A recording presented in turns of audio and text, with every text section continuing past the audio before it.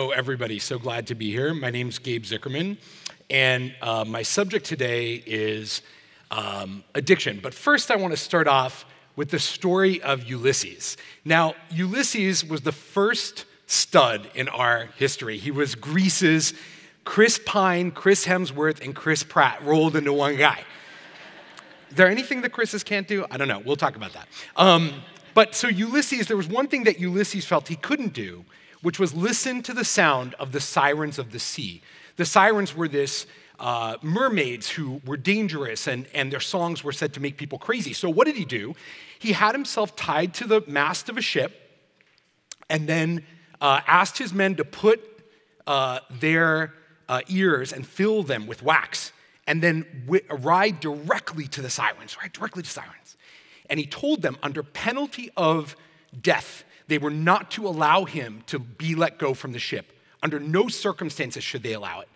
Now, many of us, I'm sure all of us, can relate to the idea in our lives of being in a situation where we feel like it's not how we would be in our sober self. So like wanting something when we're sober and then being different when we get in a situation that's particularly exciting. And probably the one idea that most exemplifies this, I think, is addiction. And you might be surprised, of course, that addiction has been with us since the beginning of time. It comes in all these cultures. But you may also be surprised at how serious of a problem it is today. The WHO estimates that over 800 million people are alcoholics around the world. 800 million people. And if we take a step back from this, we zoom out from this, and we add other things to this list, technology-mediated addictions, screen time, gambling, shopping, pornography, the numbers get exponentially larger. And if we zoom out one more time, and we let go of this definition of addiction, which is that people have to reach rock bottom, it's like a very vestigial idea of a scarce treatment modality, and we think about overuse, people doing something more than they would like, the binge drinker rather than the alcoholic, the numbers get even bigger. And so I wondered, why is it that it's been so difficult to conquer addiction since it's been around for so long? And my research led me to a quick acronym, BEST, and it stands for Bias, Economy, Stigma, and Technology, and I want to talk about these things. So first, technology. We've always used technology to make things more addictive. It's how we make pot stronger, an acre of weed more potent. It's how we make fentanyl more deadly. Technology has always been part of addiction. But what's different today is that technology is now the end addiction in and of itself, right? So minor footnotes in psychology like porn addiction didn't exist basically 20 years ago. And today they're a thing that affects tens of millions of people. When it comes to stigma, we tend to think of addicts as the other. It's poor people, people with mental illness, people who live on the street. But in fact, science today tells us that addiction is connected to our dopamine loop in our brain. So every time we challenge ourselves to something and we achieve it, our brain secretes a little bit of dopamine. And that makes us want to do that thing again. This is how we got to the moon. This is how we build great things. This is why you eat. This is why you procreate, this dopaminergic loop. But it's hijacked in addiction. It makes you want to do that thing more and more and more. And so addiction is not something that other people face. You are born an addict. Your evolutionary biology is designed to make you addicted to those things that will keep you alive and move your family lineage forward. It's almost like everyone's an addict. And the economy, of course, capitalism, has found a way to really leverage that idea and drive it deeply. This is a KFC Double Down. It's a crazy sandwich. The bread is actually made of chicken. And so KFC, like most other food companies, employs tens of thousands of people whose sole job it is to make the stuff they eat more addictive. If it were up to them, you would eat every single meal at KFC, breakfast, lunch, dinner, and 2 snacks in between. And you know what? It's not just the food business. Literally every company on earth would like for you to use their product and service to the exclusion of everything else. People talk about our economy as being driven by information or being driven by attention, but I actually think no matter how we look at it, we live in an addiction economy. Now, what's happened that's made this more extreme is the advent of algorithms. So maybe you, like companies like Facebook and Google who use algorithms to get you kind of addicted to their products and refreshing, maybe you could learn willpower to resist the KFC Double Down, but these algorithms are designed to actually take your willpower and use it against you. They learn how you resist them, and they come up with alternatives to overcome your willpower. And I know this, you guys, because I've spent the better part of the last 10 years being a staunch advocate for gamification. I've worked with many of these companies on making their systems more addictive and engaging. And it's become very clear to me that things have gone a little too far. And the last element in this discussion is about bias. Everybody is sure they know why addiction exists. Oh, it's trauma. Oh, it's like if we were just more social and connected and we all got to hang out, there would be no addicts. And everybody has an idea about how to treat it, right? It's a moral failing. It requires religion. It requires total abstinence. Just say no, which is probably the worst one of all of these.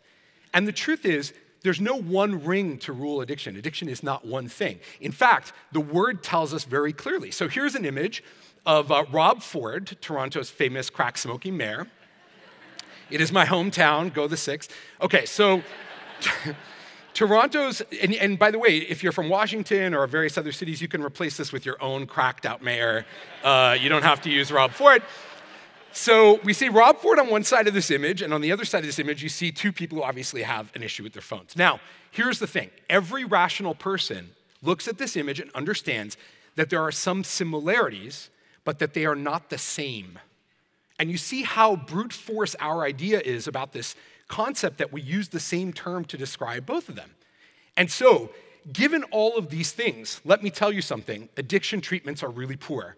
Now, I pulled together, this is hard to get data, I pulled together the best, most optimistic meta-analysis of treatment efficacy across various modalities. And the best that we've got to treat addiction has a 30% success rate at 1 year. 30%. Now, some of you might be saying, oh, that's great, that's awesome. Lung cancer has a 52% 5-year survival rate right now. If we use 30% as our benchmark, it's no wonder that we don't move things forward. It's like we don't ever get to that level.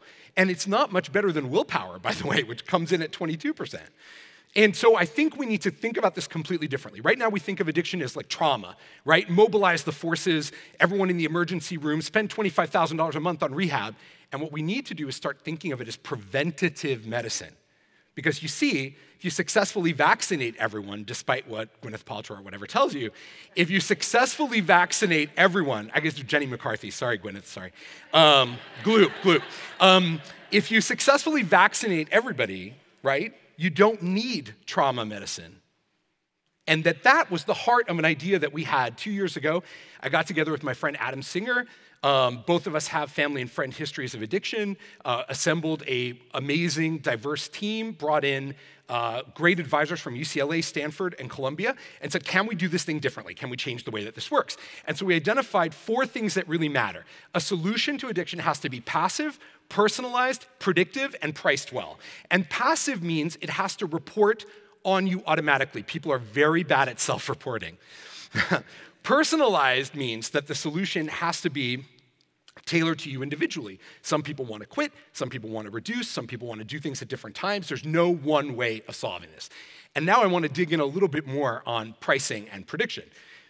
Before we do that, though, let me just tell you briefly what we built. So Onward is the name of the company, and the way the product works is you install it on your devices, it tracks your behavior, and then produces a report of your unwanted behaviors. Then we attempt to predict when you're going to act out and serve you up a just-in-time, clinically validated intervention before you do, okay?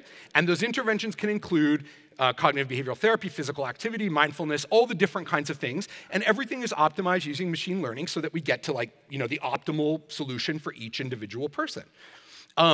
So the pricing element of it is really important, you guys. Let me break this down for you. I'm sure you know.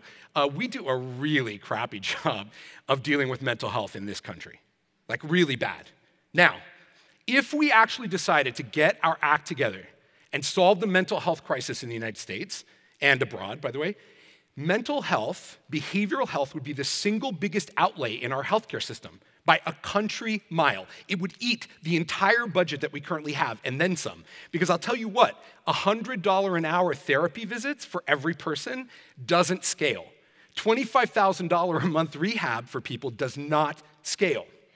So a solution in this space, if we want to really reach everybody, it has to be dollars per user per month and not hundreds of dollars per user per hour. Now, many people believe, and it probably makes total sense as it relates to prediction, that how you feel, your mood, will likely predict whether or not you're going to act out. This is a very commonly understood heuristic.